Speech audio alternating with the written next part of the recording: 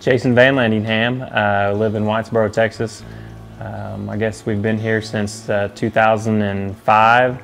I've been training horses since 1998.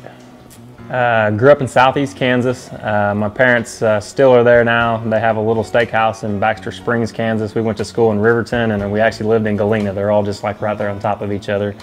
Had horses all the way growing up, but just horses, you know. We just rode, didn't know anything about really training one or showing one or anything like that.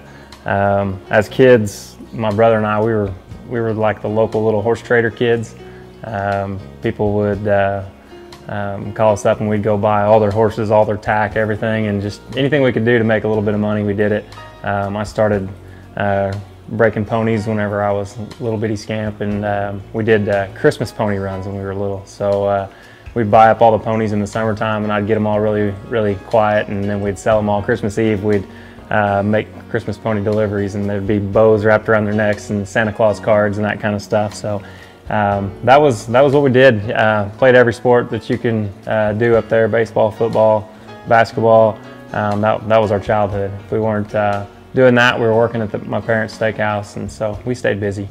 I guess after my sophomore year in college, my dad had bought a few mares off of a guy that was a reining horse trainer, and so I went to spend the summer with him. Of course, I was already married to Adrian, and Alexis was already here, and so we went and spent the summer up there. Planned to spend the summer up there to be able to teach our sale barn horses how to turn around fast and do those kinds of things, and ended up staying there for a year and kind of got hooked on the reining from there.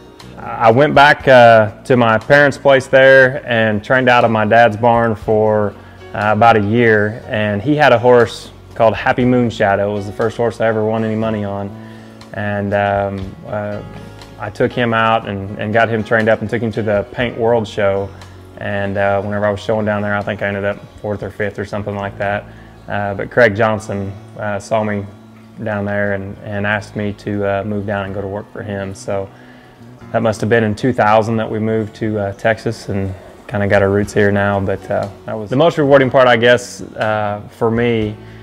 Well, there's lots of things in this industry that are great. One, being able to train horses, they don't have to be ridden at a certain time during the day. So if I have one of my kids' activities that I want to go to, I can get up earlier and ride, or come back later and ride. And so I get to be there for my kids. Everybody is, you know, I walk out my door and I get to go to work right in my backyard, which is fantastic. I get to see my kids a lot, get to see my wife a lot. They come out to the barn, they work. It's kind of a family-run business, so that's a huge part of the business for us. That's one of the reasons that we do it. But then whenever you have one that you've had, you know, all year long, and then all of your expectations are up really high, and they come and meet those expectations and maybe even go beyond those expectations, that's a pretty rewarding deal as well. I love having the conversations with owners after you've had a really successful run. After you've had a really bad run, you hate that conversation, you hate to pick up the phone call. So there's definitely highs and lows in the business, and you can go from winning the Futurity to not making the finals the next year, and you see that happen a lot. So I mean, it's a roller coaster ride, but you know, just as far as the showing part of it, obviously, whenever you get to that winner's circle, it's a pretty rewarding deal. I guess your goals have been met for that year. So, but then you're also reminded whenever you get back home that there's a barn full of young ones to get rolling again, and you got to go do it again the next year. Like I said, ever since I was little, I rode. I had plans of, you know, being a professional baseball player and doing those kinds of things, and went to college to play baseball, but family got started a little early for me. Alexis was coming, and whenever she was born, that was the end of baseball. You know, that's in my mind, a single man's game, and you can't be around your family whenever you're on the road playing ball all the time, and so I shut that down. And you know, it was what I knew. It was kind of what I grew up doing, and so I was just as a way to make ends meet, I was riding colts and working at my parents' steakhouse while I was going to college, and staying pretty busy that way. And once we got in contact with Eber Christopher, the guy I was telling you about that I learned my basics from, went and watched a horse show.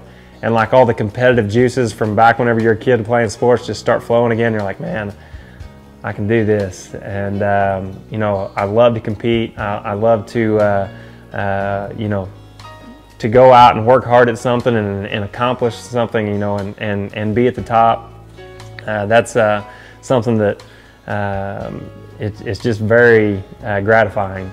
And so whenever I found a way that I could still compete but still spend time with my family, it just seemed like the perfect fit.